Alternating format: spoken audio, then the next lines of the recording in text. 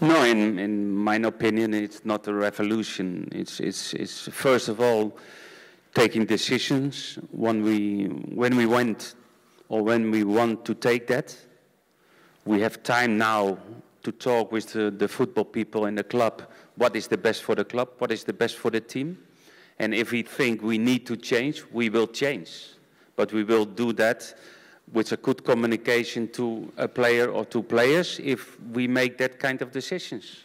And what we need to do is a different image than we saw last week against Bayern Munich, because that's not the Barcelona what we want to see, and that's the socios not like to see.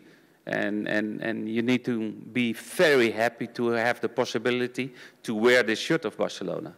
And you have to show that with the commitment, with the profession, with everything what you have inside to show it.